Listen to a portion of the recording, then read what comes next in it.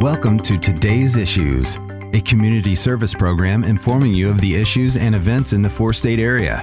Now, here are the issues for today on KNEO 91.7 FM. Good morning, this is Luke Taylor with a Capitol Report update. State Representative Ben Baker is with us to discuss the House's crime bills that are being moved forward. We'll let him tell you about that now. So we had another busy week in Jefferson City this week. A lot of legislation beginning to move through the process. One of the bills we third read this week and sent to the Senate was the crime bill package. As you know, crime in the cities is really out of control, especially St. Louis and Kansas City. And unfortunately, there's a trend of juveniles being involved, partially because of how the law is structured.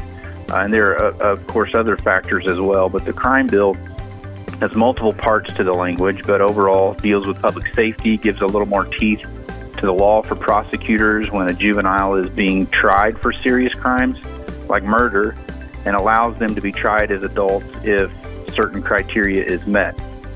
It also modifies the definition of persistent offenders to include someone who has been previously found guilty of a dangerous felony.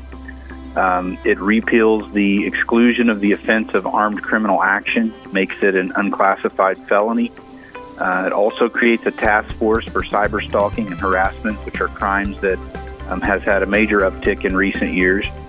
Adds to the endangering of the welfare of a child statute, where in case someone is encouraging a minor to be involved in crimes where the conduct involved weapons offenses, and makes that a felony as well. It also includes Blair's Law regarding celebratory gunfire, making that illegal in cities, and changes the penalty from a misdemeanor to a felony for assault of a police animal.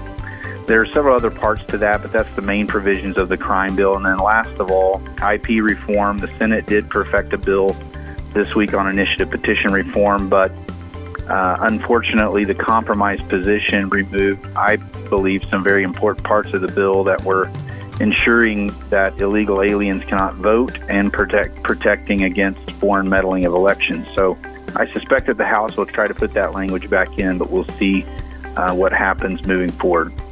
I think the people of Missouri want to tighten up our election process and would be in favor of those provisions. So with that, that'll be a wrap for this week, and we'll catch you next week. 160th District State Representative Ben Baker can be reached at his Jefferson City office at 573-751-9781. And we'll also mention that we're making the Capitol Report update available as a podcast now. Find it wherever you get your podcasts, and get each day's update from our local legislators by searching for KNEO Capitol Report. This has been Today's Issues.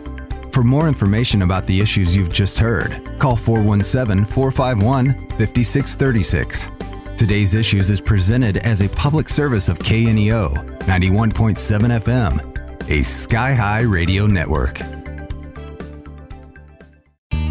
If you live within the broadcast area of KNEO Radio, we have a podcast just for you. The KNEO Community Connection keeps your finger on the pulse of what's coming up in the four-state area, telling you about upcoming events you don't want to miss, organizations in our communities doing great work, and conversations with the dynamic citizens who are behind it all. There's a lot going on around you that you don't want to miss. This is Luke Taylor. Join me each week as we talk about what's happening with the people who are making it happen. Brought to you by KNEO Radio 91.7 FM and the Sky High Podcast Network. Subscribe today wherever you get your podcasts.